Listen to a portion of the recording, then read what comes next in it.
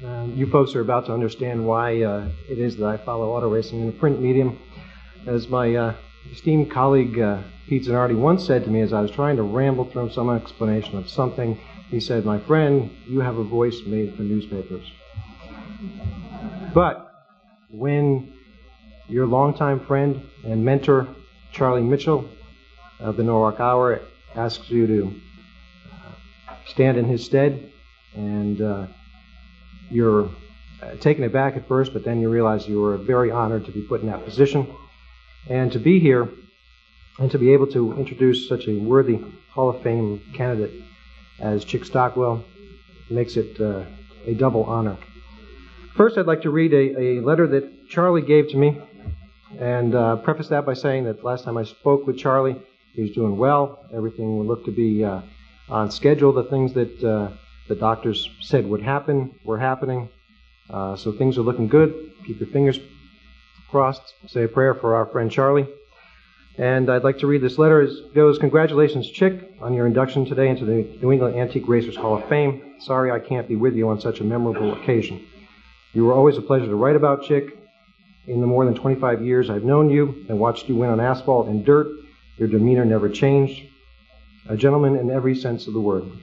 Your 9-track championships at the Danbury Race Arena, the point title that you won at the Rhinebeck Speedway, driving your dad's car, and the 2 Superstock crowns that you won with Harvey Tattersall's United Racing Touring Series attest to your talent to drive any type of car on any size track and be a winner. The New England, the Hall of Fame doors are opening today for a truly gifted man who raced every competitor the same way, hard and clean." And Charlie goes on to say, "Also, my congratulations to my friend Jack Arute, a man who I have known and admired since his purchase of Stafford over 30 years ago. Jack has done more to further short-track racing in New England than any other individual. He and his family have placed Stafford Motor Speedway at the top of short-track racing. It is the oval other facilities use as a measuring device. My congratulations to all the near inductees today in regards to the near members who worked so hard to make this organization so special. Sincerely, Charlie Mitchell, Motorsports writer, the Norwalk Hour." Now, when Charlie first asked me to step in for him, we got to talking on the phone about the old Danbury days. And of course, Chick in particular, and one of the first things that Charlie and I hit upon was the barn. Now, anyone that has known Chick well over the years has probably made a visit or several to the barn. My first time was when I was with the News Times in Danbury, Connecticut, which was my hometown. I made arrangements to visit Chick one night for an interview, probably in the late 1970s. Someone who knew Chick better than I suggested that I might want to bring along a few brews to help the conversation along.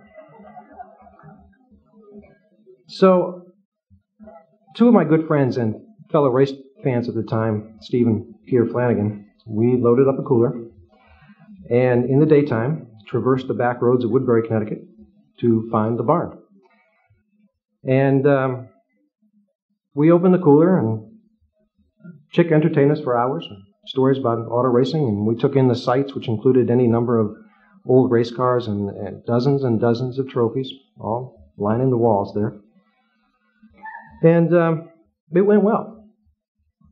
And then came the hard part. See, Chick had to merely walk back to his house.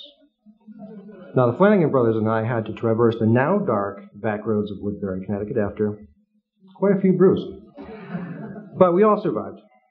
And by now, you've probably all read the list of Chick's accomplishments in the program. The successes on dirt, on asphalt. I counted 12 points championships in there.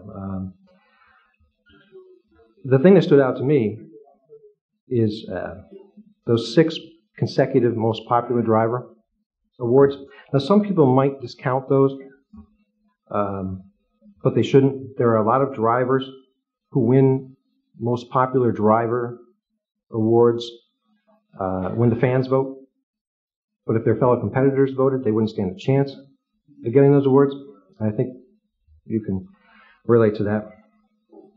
And over the years, I remembered and reported on any number of controversies at the race arena. I mean, it was just every Saturday night was had some sort of boiling point.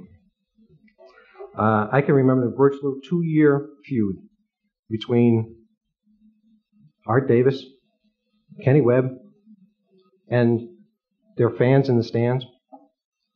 I remember Lou Funk Jr. and bringing that Chrysler kit car in, and that was a fodder for a lot of arguments. And then there was this LaJoy guy who always seemed to be getting into it with the club officials. But the one thing you never heard anybody, that you never heard of, was anybody having a serious beef with Chick Stockwell. And with all those championships and feature victories, that's really saying something. I'm sure you can imagine any number of drivers nowadays who wouldn't hesitate to burn more than a few bridges, given the monetary rewards and the publicity, to win a track championship, let alone 9 of them. Any race arena recollections that I have, I sometimes filter them through Bones Stevens. And I sort of blame Bones and for getting me into this a bit. Because when I was growing up, my next-door neighbor, Jeff George, was a big Bones Stevens fan. And when Jeff got his license, he would drive us up to New Fairfield every Saturday afternoon to wax whatever car Bones was driving that year. And my particular favorite, and you had to see it, was a Cadillac.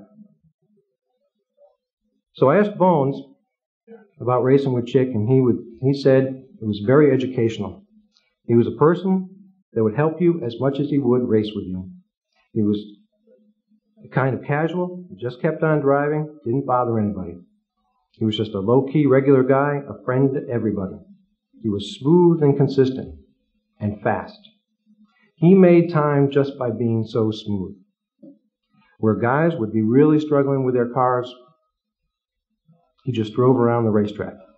He didn't have to slow down for the corners like the rest of us. Any great champion needs a great rival. For Chick at the race arena, probably toward the end of it would have to be fellow near Hall of Fame driver Don LaJoy. Oddly, Donnie used Chick as a driving role model. What worked for Chick wound up working for Donnie. And so I called Don a couple of weeks ago and we got to talking about this, and he told me that I was in the grandstand and watched Chick race as a spectator, and I saw him on dirt and on asphalt. And I tell you, I enjoyed his driving, his cleanliness, all his moves, they were smooth. I decided that when I started driving, that he was going to be my idol, and I was going to try to drive like him, not like a bull in a china closet. And I'll put in my own here. It would be easy to be a bull in a china cabinet at Danbury without even trying. This is the place where, toward the end, when the cars got so fast and the walls were so low that they often left the field of play, shall we say, and wound up in the pits just off the 4th turn. And it happened with such regularity, and fortunately it didn't result in a tragedy, that some pundit put a small sign in the grass in the pit area in the 4th turn, and it said, "Caution, low-flying stock cars." So Donnie went on to say that there were a lot of us who were a little wild, and some of us who stayed wild and never grew out of it. Chick was very, very friendly, never outspoken, not like I was when I would get in trouble with the club. Very seldom was he ever put in that position. He won the race fair and clean, and that was it. I don't even remember having a tough time or argument with Chick, and I know I've had my disputes with others quite a few times. And Donnie summed it up by saying he was a nice person, and he's still a nice person. And today, this nice guy and great, great driver goes into the New England Antique Racers Hall of Fame. Ladies and gentlemen, Chick Stockwell.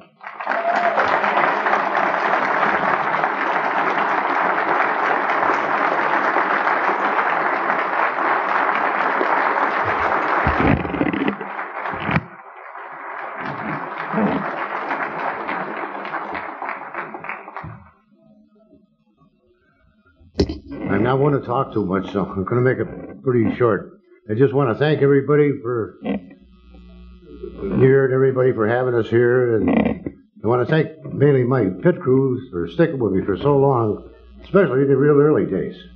Thank you, everybody.